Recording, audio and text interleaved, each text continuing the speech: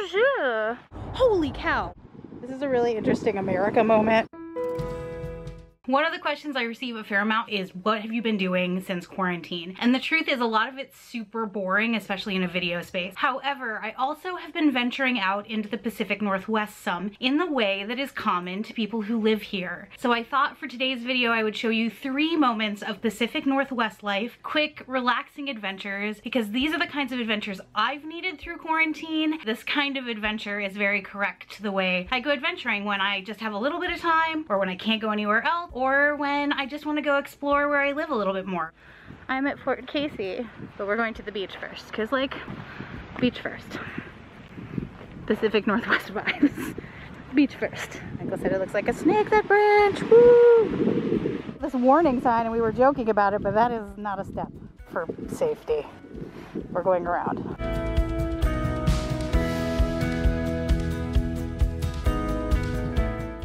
What did you say you found? Tide pod. Don't eat it. But like, either way, don't eat it. Forbidden Tide pod? All the Tide Pods are forbidden except for laundry.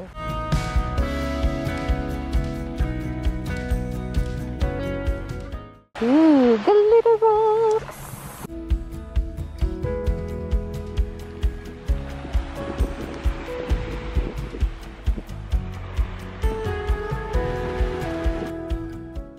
The osprey is the inspiration for the Seahawks football logo. Is that an osprey? Oh, look at this, guys, we did it. Well, that was incredibly successful. The sign is right here. Holy cow, more. That's a bald eagle, actually. That's the closest I've ever been to one. I've never seen a bald eagle in the wild before. He just went into this tree. This might be the bald eagle tree. And Michael's like, maybe we should get out of the car. And I was like, okay. Maybe like a bald eagle will come like right next to us. Did that make your weekend interesting? Yes. When I was a kid, I was told that would never happen. They were not just on the endangered species list. The bald eagle was kind of the poster child for endangered animals when I was growing up. It's the bald eagle nest viewing thing. Thing is broken. Oh, no, it's not. Michael, it works. No, it's just too big.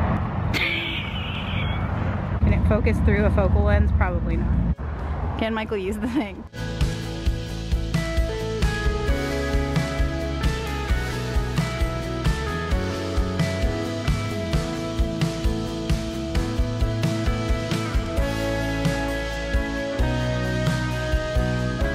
This is a really interesting America moment because there's the Sons of Norway Lodge. It's a ramen shop, and right here is that guy. Yep. How cute is this building? Oh, is it cuter because there's window art? Yes. So